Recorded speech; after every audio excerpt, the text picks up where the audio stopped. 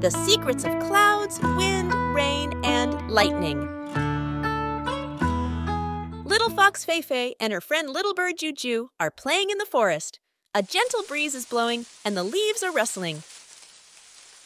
Suddenly, the sky becomes dark, and Miss Cloud appears. Jiujiu says, "Look, the sky is getting dark. What's happening?" Feifei replies, "Maybe Miss Cloud is coming." Miss Cloud smiles as she floats towards them. Jiujiu asks, "Why are there clouds?"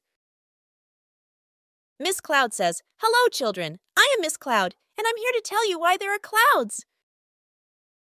Miss Cloud says, "When warm air rises and cools, the water vapor in the air condenses into tiny water droplets.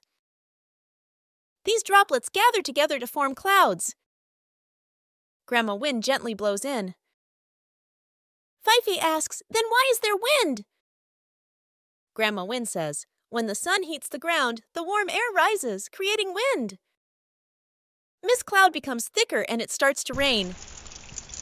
Jiujiu asks, "Why does it rain?" Miss Cloud answers, "When the water droplets in the clouds become too heavy, they fall down as rain."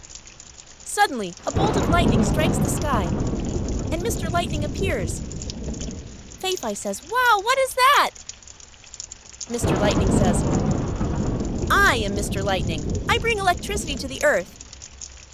Jiujiu asks Mr. Lightning, "Why is there lightning?" Mr. Lightning answers, "When water droplets and ice crystals in the clouds rub together, they create electric charges. These charges form lightning, and then you hear thunder. There is always lightning first, and then thunder. The rain stops, the sky clears, and a rainbow appears." Feifei says, "Look, the rain has stopped, and there's a rainbow." Grandma Wind says, "Yes, after every storm, we can see a rainbow." Jiujiu says, "Thank you, Grandma Wind, Miss Cloud, and Mr. Lightning."